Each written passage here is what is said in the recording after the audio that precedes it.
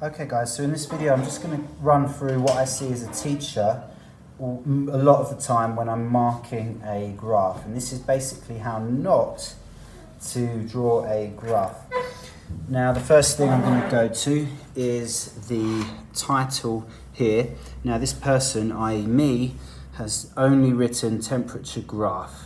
That for me doesn't tell me what the experiment was about, and it doesn't tell me what the graph is showing. So when you write a title, you want to mention your variables in there, okay? So it would be something like the change in temperature over time. Or I always like to start my graphs with a graph to show, and then that gives you the base. What does it show? Temperature changing over time. And you've got your two variables in there. So that's the first error that I see there. It's not an error, but it's something that I like. Second one, okay, is, look at this, it's drawn in pen. So please don't draw in pen. I've drawn it all in pen. Terrible me. Please make sure that you do your graph in pencil. Second one, second error that I don't like. Look at this line. Awful. Look at this line here. Awful. And I've moved the paper, so I'm just going to make sure that I don't move it anymore. Look at this line here. It's terrible.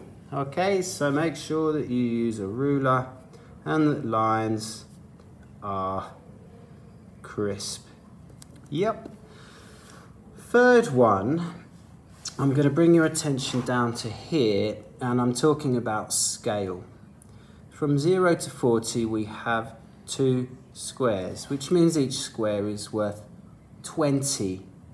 Then suddenly we've got 2, 4, 5 squares equaling 10. So we've gone from a square being worth 20 to a square being worth 2.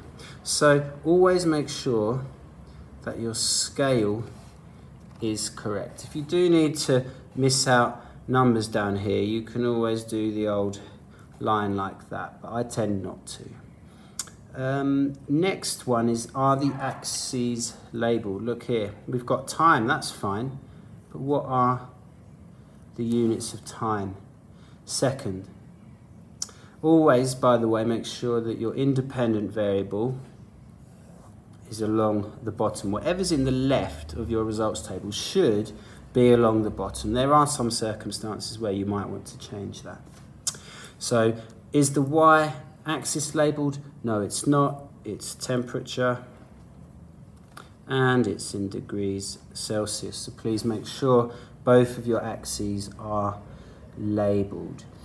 Now I'm going to check the plots. Now I'm just going to draw your attention to that. I'm using dots in this, or the person has used dots. I prefer crosses. You can see it more clearly. If you're marking two lines, two separate results, then you can use dots and crosses. But in the first instance, I would always use a cross. Check the plots.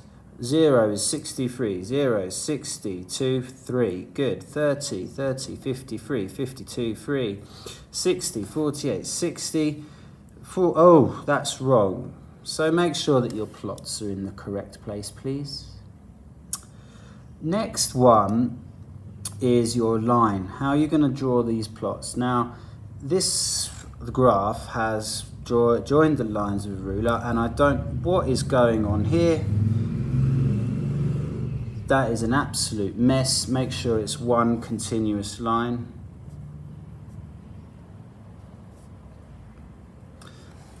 What's going on here? Suddenly we've got plots being joined, and then suddenly that's not been joined. So make sure that you're being consistent. Now in this graph, to me, it actually looks like it's a line of best fit, like so, a curved line of best fit. So if you're brave, you could try to put in a line of best fit. If not, just join with a ruler.